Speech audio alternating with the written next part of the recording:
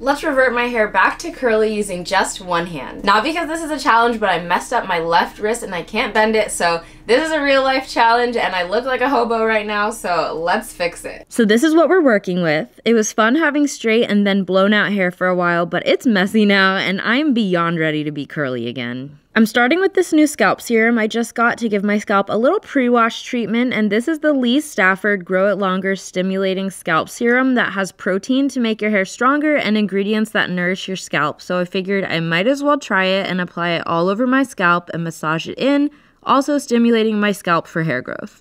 I left this in to absorb for a while and then went in with my DIY hair growth oil that I have a tutorial on, and this is the version that has the chebe powder in it since I'm using it as a mask and not a leave-in oil. This helps moisturize, nourish, strengthen, and promote hair growth, so I'm putting it all over my roots and also the length of my hair. I'm also massaging that in and stimulating blood flow to my scalp. I love doing different scalp and hair treatments before washing my hair just to pamper myself a bit and also to get better results with my hair. But doing all of this with just one hand was super annoying, but I just did my best. After a few hours, I washed my hair using the new Garnier Color Repair shampoo that just came out that also has ceramides in it for moisture, and because I had a lot of product in my hair and wanted to start really fresh, I did a double cleanse and got my hair as clean as possible.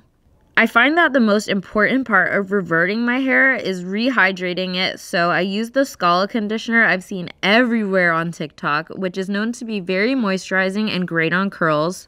And I'll be posting a 1-minute review breaking down all my thoughts on this soon, but I coated my wet hair and used my Tangle Teaser to detangle, and it went really well, but I definitely put in too much and had to squeeze some out, but it was kind of hard to tell with just one hand, so that's my bad. But it was really satisfying seeing my curls come right back to life without damage or breakage, which is what I expected since I've only straightened this current growth of hair the one time at a way too low temperature since I was scared, but maybe one day I'll commit to doing a real silk press if you guys bully me enough into it. Now it's time for the leave-in version of my hair growth oil all over my scalp and on the lengths of my hair to lock in all the moisture for many days to come. And of course, I like to end with a scalp massage before finger combing my hair away from my scalp to add volume for when it dries.